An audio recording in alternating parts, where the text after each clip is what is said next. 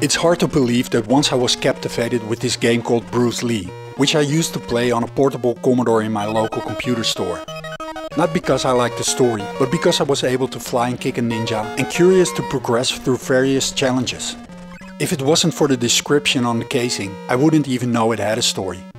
However, through the advancement of technology, games are now looking more lively than ever. With graphics and animations that are increasingly harder to distinguish from reality, also comes a growing desire for better storytelling to make those worlds more believable. But with that development, I wonder if stories in games can ever be more effective as their passive counterparts, like books and film. This is Upgrading Open World Games, a series that explores how current developments in game design and technology could improve the open world games of the future. In each video I'll be focusing on only one design aspect, and this time it's upgrading story in open world games. Contrary to the more traditional approach of writing a book or screenplay, is that stories in games are not everything.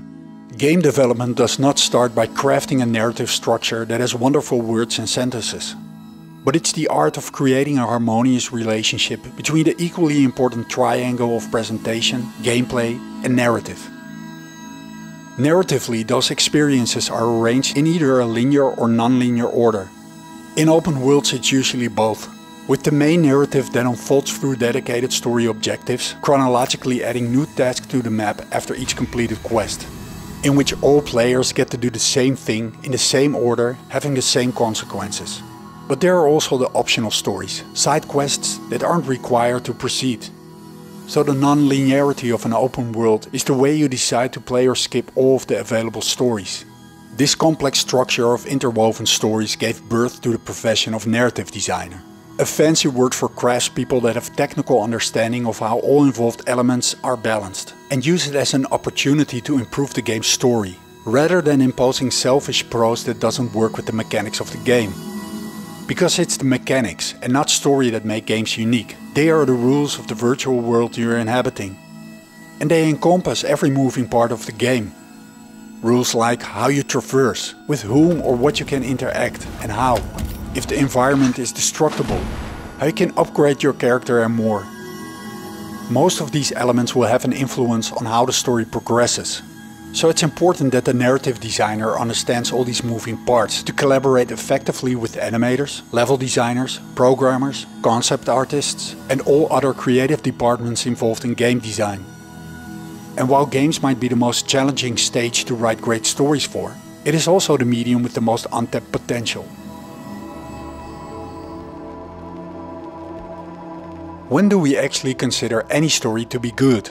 Despite of course varying per person as a subjective choice, there's one element in particular that stands out and has some coherence to it, which is the structure of a story. In 1949, mythology professor Joseph Campbell published his book The Hero with a Thousand Faces, in which he popularized the idea that most stories in all mythology, Eastern as well as Western, followed a similar narrative pattern, which he titled the monomyth.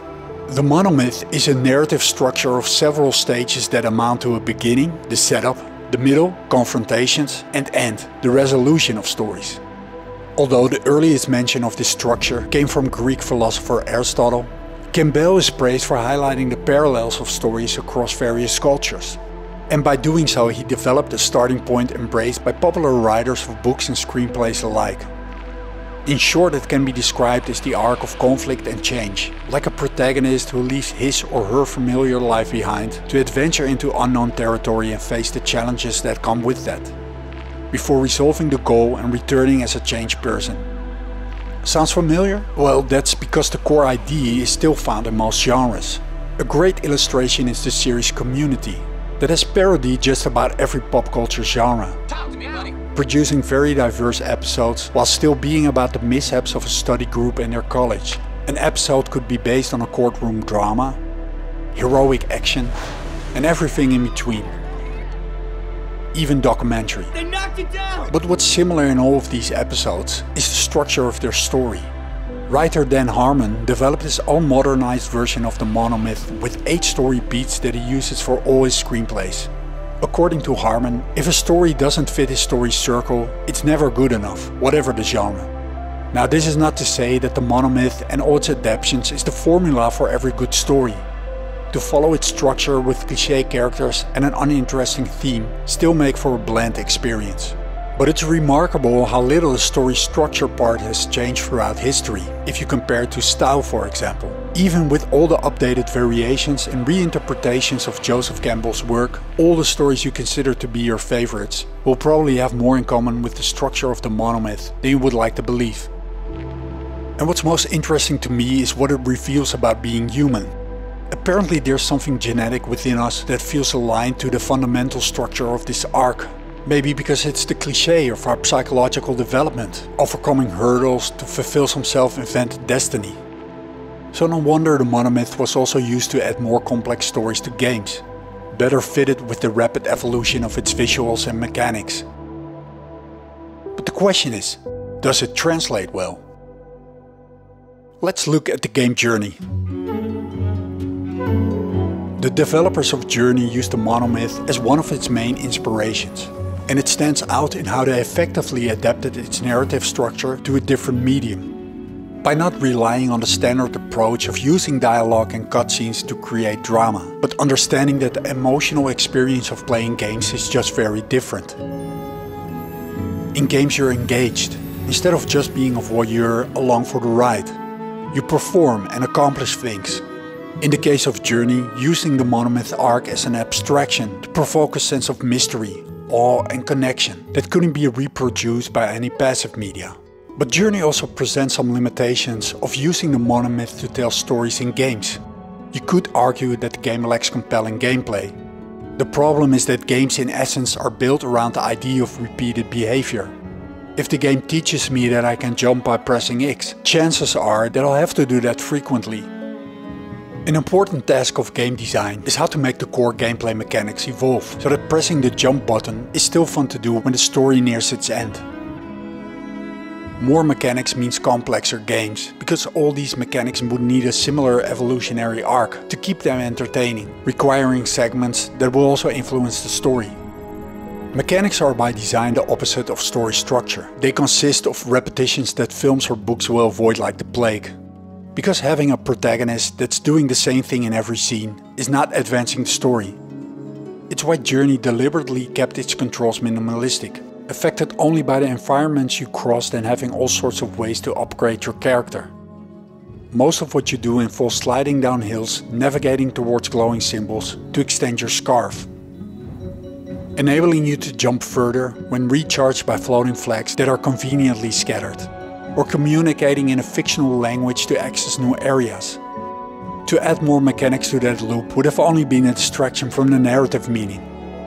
Then to rely too much on the monomyth in games can result in conflicting effects, since the traditional story tentpoles usually stand in the way of a more gameplay-focused experience. And because it's an interactive medium, there's also the aspiration for choice. A game rather presents various mediocre endings, instead of just writing the best possible story for that game, if it's in service of better gameplay and more agency. So the challenge for having better stories in games to this day still seems unchanged. It's how to blend that primal desire for traditional story structures within an interactive medium that promises player agency, without getting in the way of the gameplay experience and trigger emotions in ways only games can do.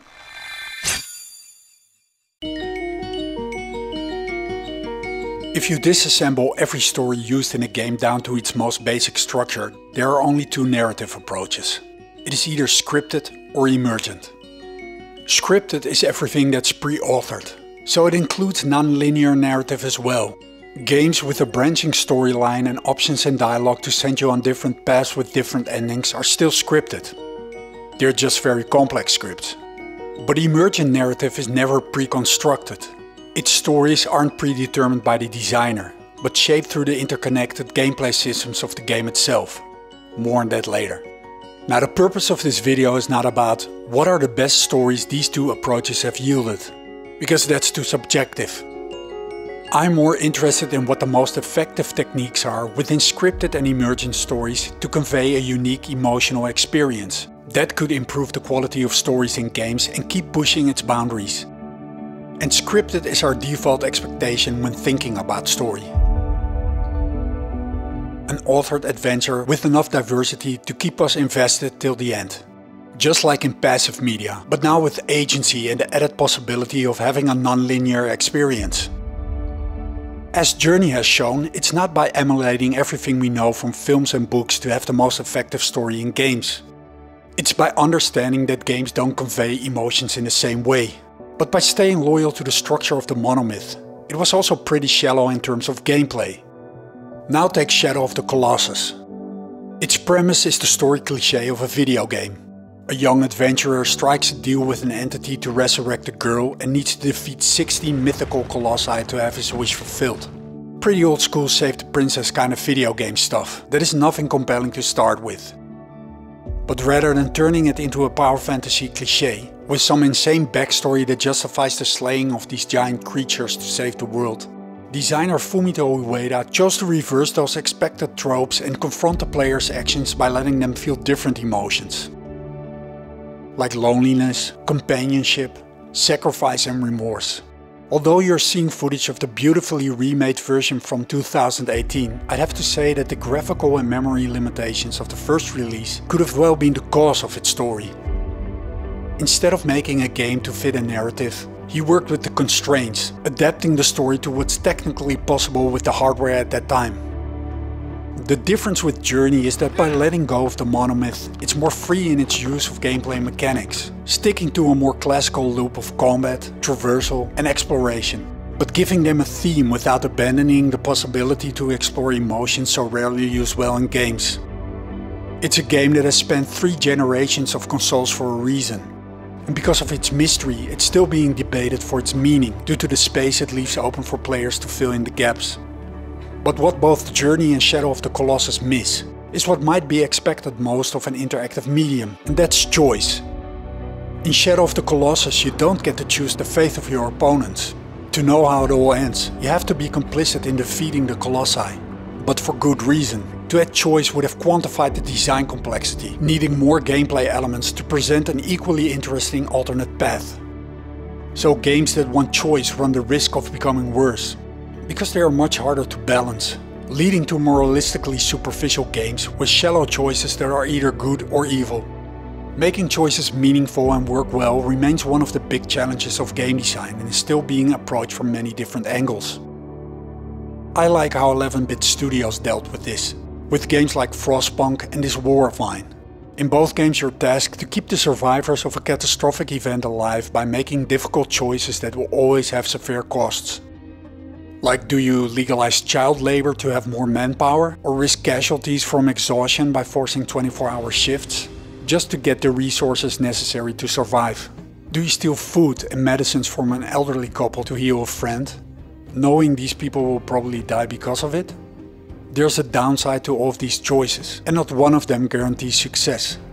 It's how they will eventually add up that determines the outcome. There's no good or bad way to play these games. No winning scenario. It's about survival and minimizing loss when winning is impossible, and letting you deal with the consequences of those morally reprehensible choices. And that's a way of storytelling that can only be done in games. What makes games unique as well is that you can be an explorer. This has led to a different approach within scripted storytelling that deserves its own category. Although passive media is filled with subtext carefully hidden in plain sight, like the meaning of crosses in The Departed or the seatbelt metaphor in Jurassic Park, allowing the viewer the chance to predict the story, it will always be the cast that will tie it all together to see if those assumptions are right. But in games you're the one driving the story by taking action, which can be done in more ways than just selecting quests from a list. The most basic example of environmental storytelling can be found in every space, where just looking around already gives an impression of its history and the things that might have happened. There's a lot to assume about what type of personality is living here, or who lives here. In open worlds, exploring these spaces usually reward you with items, like an audio log or collectible to add some backstory. But more often than not, it can feel as a cheap way of exposition without interesting gameplay.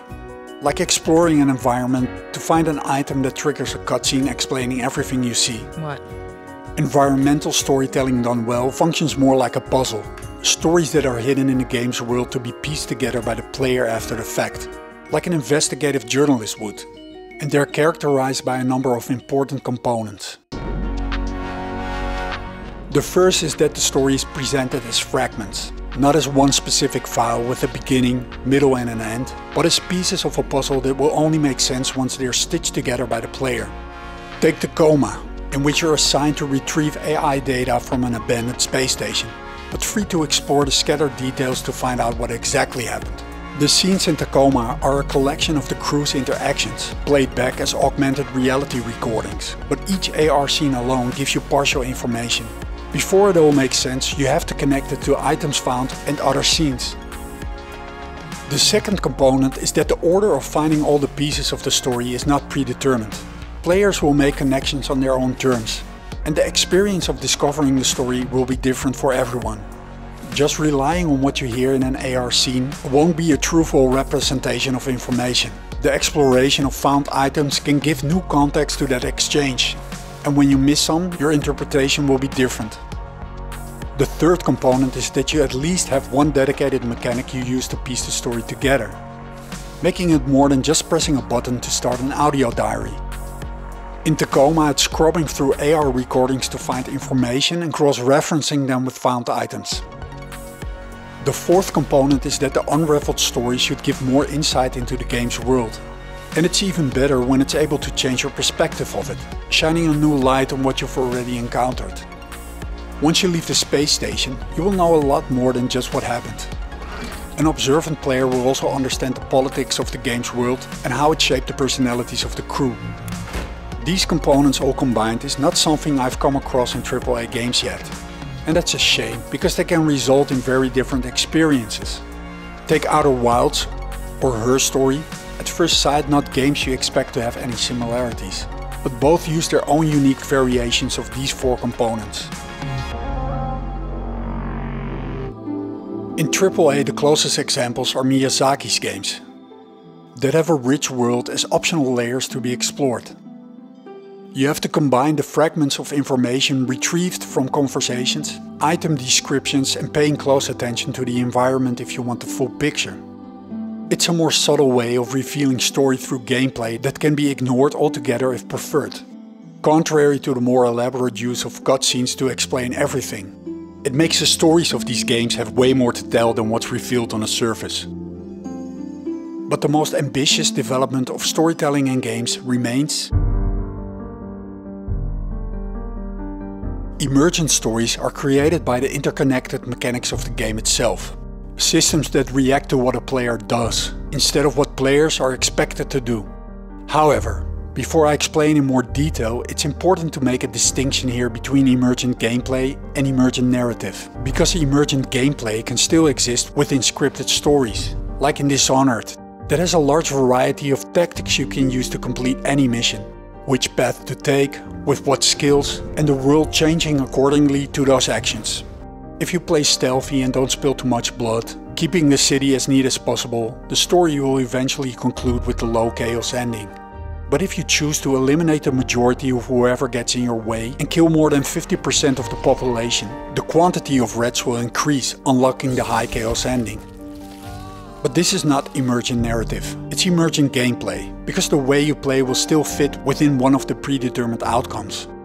Emergent narrative is something you can experience in EVE Online, a game in which players are role-playing a self-selected part in an unscripted virtual space economy. You can be whatever you like, an explorer, a pirate, a trader or more, and form alliances to wage wars for territorial control and economic dominance. The developer designed the setting, supplied the mechanics and rules on how to interact, but the history defining the EVE Online universe is written by the actions of players, and not by following some designed missions to further the story.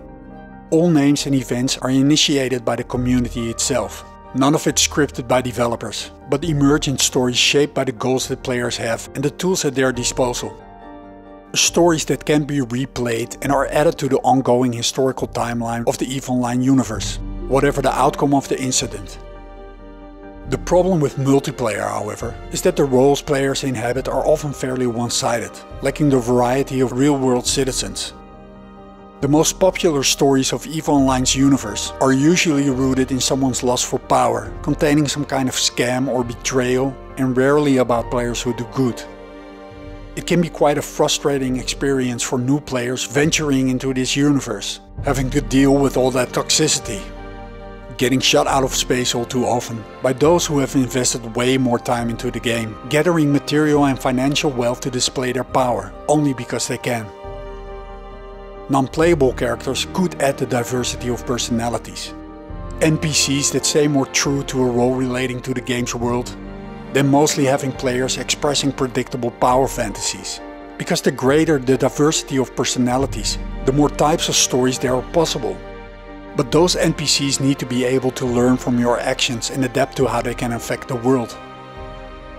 NPCs that aren't always in agreement with the choices you make, creating dynamic responses that for instance could flip loyalty and broaden the possibilities of interaction in more human-like fashion. And the best examples of this can be found in the real-time strategy genre, where this type of AI is mostly explored. Take Crusader Kings 3, in which you get to select one noble of a specific region and control their line of heirs by the choices you make during centuries of history.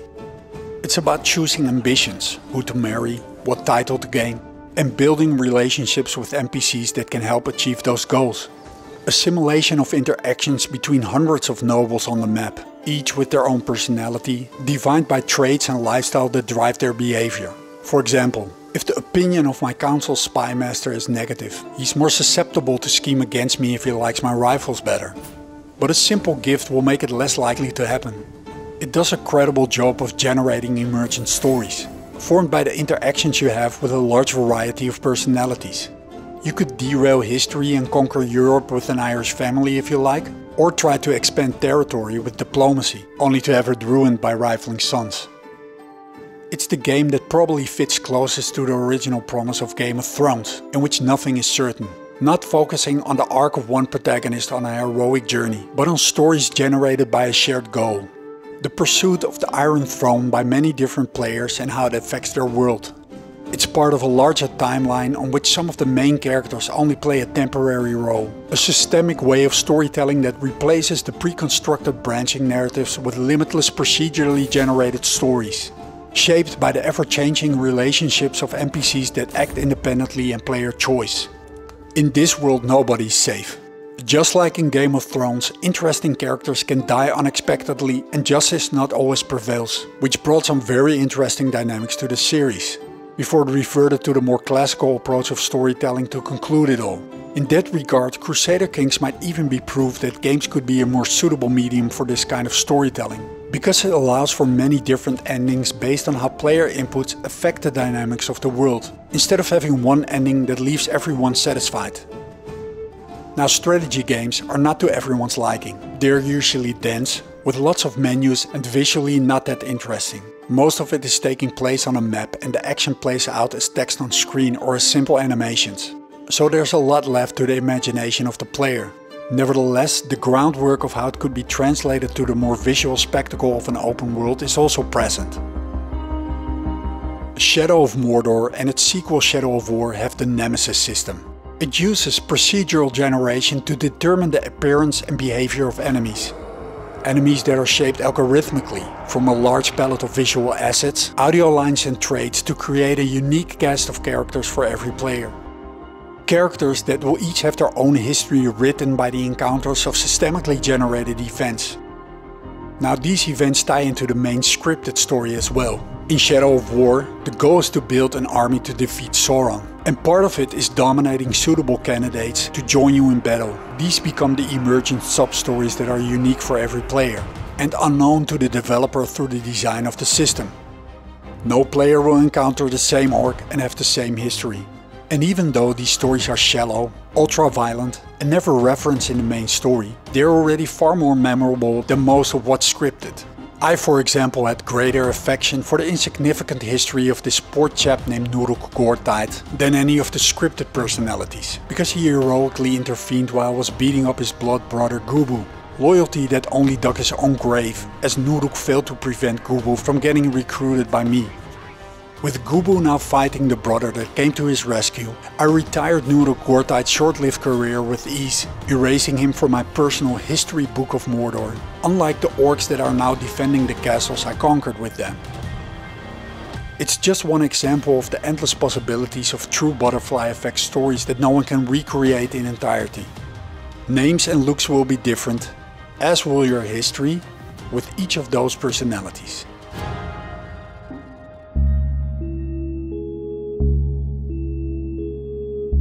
What emergent gameplay could also allow is a more interesting way of handling themes and politics. One issue that is holding back the improvement of stories in AAA games is that a lot of big publishers are not willing to take a stance on what their game is trying to tell. Even when it's all too obvious that it's heavily inspired by problematic real-world issues. Take out Deus Ex Mankind Divided named the struggle between its augmented citizens and humans a mechanical apartheid, which is a clear reference to South Africa's racial segregation history, and also using an Orcs Life Matter sign as promotional art, yet stating it's nothing but an unfortunate coincidence of having any resemblance with the Black Lives Matter activists that campaign against ongoing systemic racism. A rather poor response that implies they haven't even done proper research on the subject matter of racial segregation, only using it as a style element to shock and trigger some brainless action with player choice as shallow social commentary on a far more complex problem. Games like Far Cry 5 or Detroit Become Human have comparable issues. Games that present choices by oversimplifying the issues they are clearly influenced by, yet hiding behind the cliché that it's up to the player to derive any meaning from it, thus avoiding any controversy and appeal to the largest possible audience. But this approach won't elevate storytelling in games. At worst, it distastefully capitalizes on challenging issues. At best, it's a moralistic, outdated story cliché of good versus evil that does a bad job of emulating the complexity of the real thing, only enlarging the disconnect the more realistic the game looks. To make storytelling relevant in any medium, it must at least have something to say, presenting some new perspective on a certain theme or topic. Like how Hellblade's Senua's Sacrifice uses the plot of having to save the soul of a dead lover as an effective metaphor about dealing with psychosis.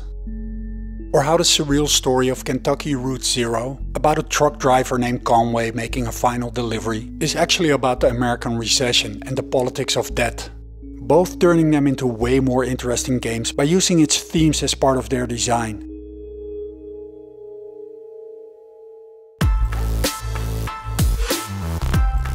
Movies, series and books are just stories. But games are an experience in which story is connected to the gameplay mechanics. Meaningful storytelling has to be weaved in, and more than in any other medium. This means that the advancements in technology, like the creation of a new gameplay mechanic or a new engine release, could also alter the possibilities of ways to tell stories. And if you look at the evolution of stories in games, there seems to be a slow shift from the scripted experience to stories that have to be discovered, revealing more about the game's world and its characters through exploration. And the latest emergent approach that makes the player a collaborator in creating them. It's not that the future will be a shift in styles, but a merger of what the best of these three approaches will bring. With that last emergent approach only just touching the surface in open worlds and having the greatest potential for innovation. I'd like to compare this with sports, because in sports anything is possible. Despite that there will always be favorites, there are also surprises, due to the large amount of elements that can all have their influence on the outcome. Any match can twist and turn into a very different story than predicted by the experts in advance. It can involve hope, tension, drama and exhilaration in whatever order, in ways that rarely follow the set structure of a monomyth. It works just like how an emergent game story is the result of the way mechanics interact with each other. There's a statistical prediction in what these encounters can result, but all involved elements can influence that outcome. How you interact with an NPC, how those interactions influence the world, and how you respond to its changes can lead to limitless story outcomes. What if, for example, the game's story is not the timeline of a character, but of goals within a dynamic world that can be pursued by more NPCs? Generating multiple stories linked to the roles you choose. Maybe shifting from the action approach of dominating opponents to join your cause, to convincing them diplomatically in a more conversational gameplay setting. Now the most important component to achieve this will have to come from the innovations within AI. If stories become more emergent, the challenge then is, What kind of AI do NPCs need to match well-written personalities with depth that can produce good stories? Because the player's interactions with those NPCs now become the foundation of how those stories are written. To have AI that goes beyond only serving as an opponent or a companion and could be both, offering solutions to problems that don't always have to end up in combat. Once that starts to happen in believable ways, open worlds can definitely become the platform that could innovate the art of storytelling in general, because the stories that will come from them will at least surprise us, perhaps making us feel different emotions than those traditional structures we're now all too familiar with.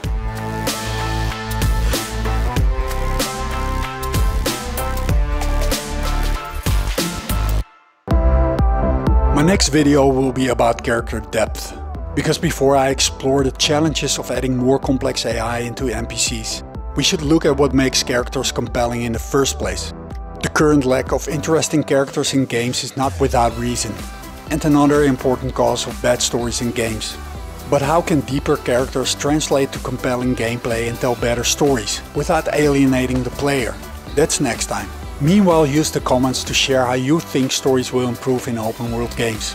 And if you're interested in following this series, subscribe and click the bell to be notified when new videos are online.